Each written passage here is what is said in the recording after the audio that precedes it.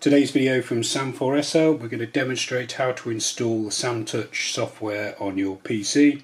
All you'll need in addition to your PC is one of these with the latest version of SamTouch loaded on, and then pop the USB stick into your PC and get rid of any virus warning that appears, and then you're looking to double click SamTouch 2 framework installer. I've only got one appearing. If you've got more than one, go for the most recent by date and double click that. This will start the installer running.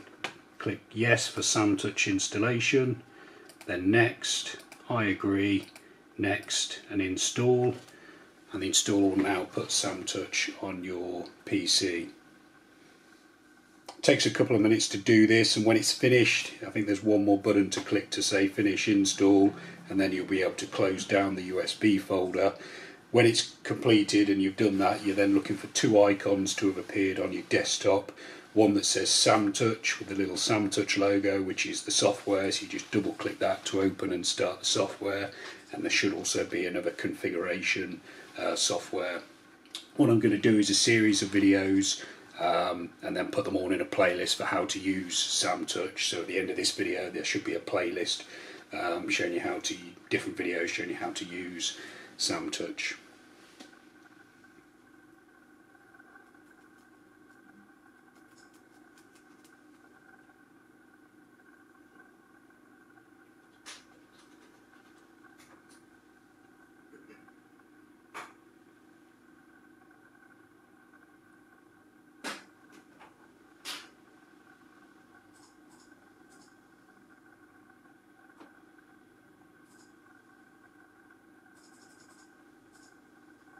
Okay, there we go.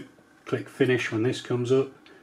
Okay if that comes up, and then you can close down the USB stick, and then you're looking, I think they're just on the corner of my screen so you can't quite see them on the video, but these two icons should appear, the SamTouch configuration, and then this one is the actual software, so you just double click that to open and load SamTouch. Okay, hope that video has been helpful. As I say, we've got plenty more videos showing you how to use SamTouch. Some of those videos will be appearing on screen now, so you're welcome to check those out. You can also subscribe to this YouTube channel or visit sam4shelp.co.uk for more. Thanks for watching.